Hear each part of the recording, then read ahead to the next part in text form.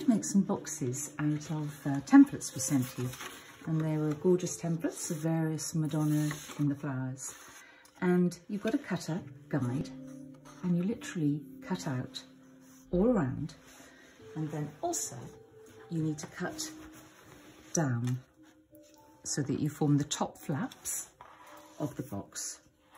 It's very easy to do. You can do it with scissors or with a scalpel and rule, whatever suits you, but this I actually do with scissors.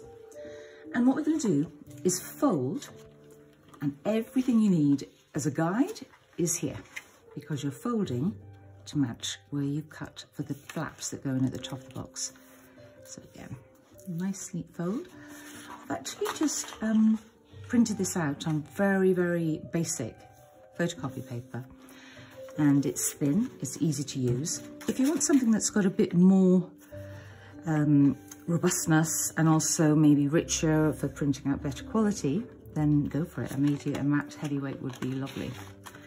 And then you can see, you simply fold, and that's getting you the box shape. This is the only part that needs some glue. I did try and find, and I very successfully found, a guide for making a box with no glue at all. And it was lovely, but after sort of 20 minutes of giggling and getting a right old muddle with it, I thought maybe that's not the one to do today. And then we want to do some folds for the top.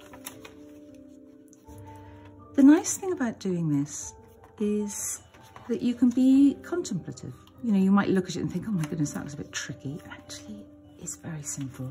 It's cutting, folding, and a little bit of glue. And in the process of doing this, you discover something about the picture, or you just switch off for a few minutes and relax. But you can see from what I'm doing that this isn't tricky. You can do it. And then finally,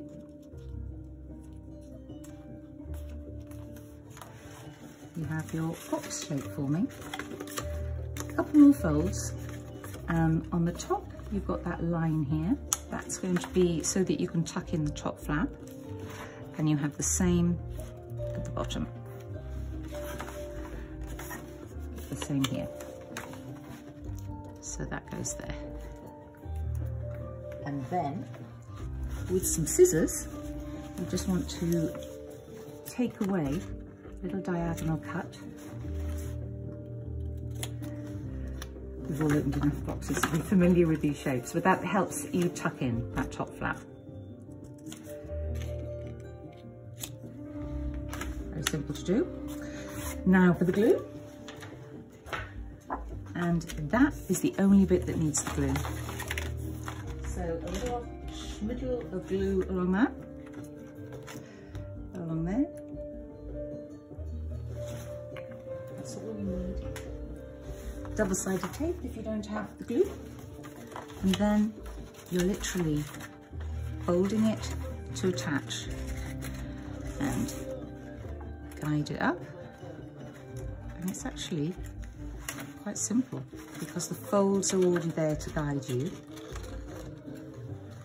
And you follow along to get it in place, and then turn it on its side, and you just go along the inside, make sure it's sticking. And there you have it. Fold in, tuck, tuck. You have a lovely box.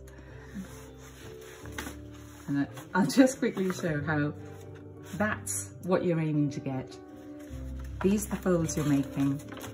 You're going to glue, stick. This is an old bit of glue, so it might not stick. But that's what you're doing, and you're making the box. And then you've got a little collection. Have fun.